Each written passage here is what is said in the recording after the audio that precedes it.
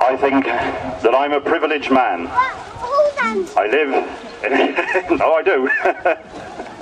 I live in an area of great beauty, and pretty obvious it is tonight, isn't it, as we look around us. Absolutely marvellous. Whether the sun is shining or the rain falling or the wind blowing, there is still great beauty around us. This area is my home. Not all of us like to stay at home, but I've been away. I didn't like it, so I come back again. And it's a great privilege to be here and to work here and to live here in a place where I feel I belong.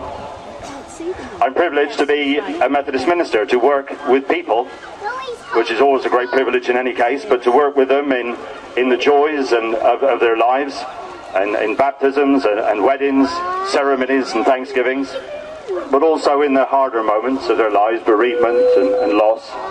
Great privilege to be involved in that way. I have a special privilege to be involved, along with my friend Gordon here, in a very small way, as chaplain to the RNLI Penlee branch. This bunch here are very special people. They mightn't think so, at least no more special than we all think they are, but they're, and all the rest of the folks, there's a few others dotted around the place. Very special people indeed. And if I was to preach a sermon that lasted from now until Christmas, it's alright, I'm not going to.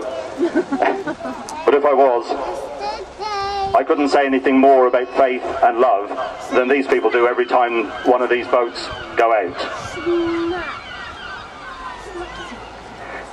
The RNLI, the crews and the volunteers and the workers, all of the people involved in the RNLI who keep the RNLI show on the road, or the work afloat, proclaim a very powerful message. And that message is that we are each other's brothers, our sisters, our brothers and sisters keepers, that we have and accept a responsibility for each other. The message that the RNLI proclaims is that each and every human life is valued. There is no judgment made of the economic worth of the person in need before the lifeboat puts to sea, nor of their age or their race or their religion. And where we hear messages like that, just maybe we can hear the voice of God.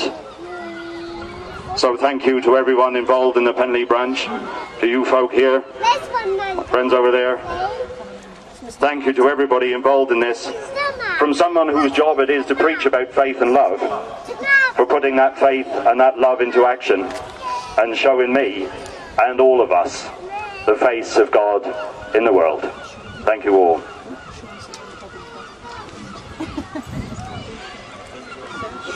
And now there are some gentlemen clothed in yellow, hiding just behind there. The Cape Singers, thank you for being here with us tonight, gentlemen, and you're going to sing, I believe, Safe in the Arms.